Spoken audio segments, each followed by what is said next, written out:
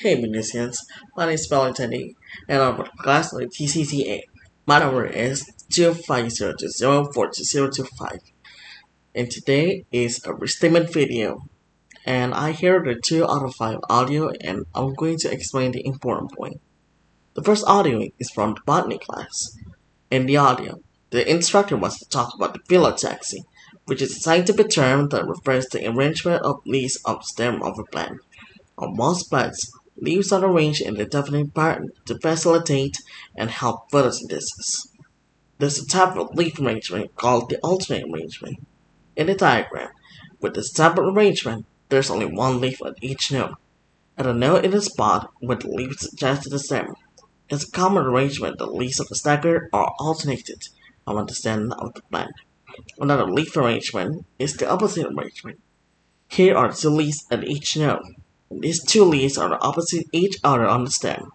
This type of leaf arrangement isn't as common as alternate arrangement, with one leaf at each node, but is still very evident, such as maple trees.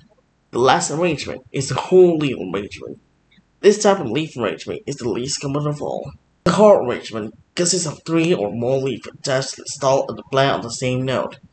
Now, in a diagram, there are 3 leaves at the same node, but it's also possible for there to be more than 3 leaves at the same node, and will still be considered a whole arrangement.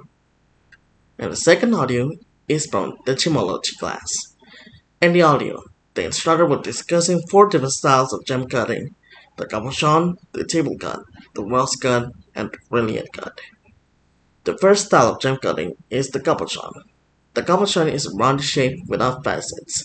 A cabochon can be a simple cabochon with a rounded top and a flat bottom, or it could be a double cabochon, which is rounded on both top and the bottom. It was discovered early on the powders that harder materials of the diamonds could be polished gemstones, and many ancient cultures used this method to finish gems. The cabochon cut was a faceted cut, which is a flat surface cut into a gem. Next is one of the earliest styles of faceted gems, the table cut. In the drawings, you can see the table cuts done from the top and from the side. An interesting thing to note is the earliest stones faceted in a way that were not really actually cut, but were polished to this shape. These products are harder stones such as diamonds.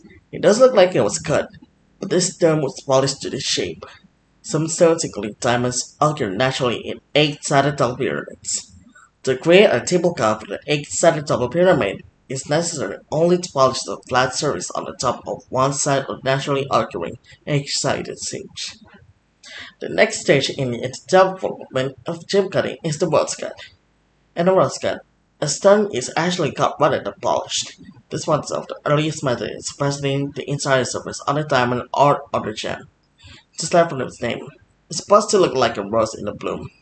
The rose cut involves cutting into 32 triangular facets on the top of the diamond and a flat surface on the bottom. The last type of the cut is the brilliant cut. The brilliant cut came into use after all the other styles. The brilliant cut faceting on the sides and the top and also on the bottom.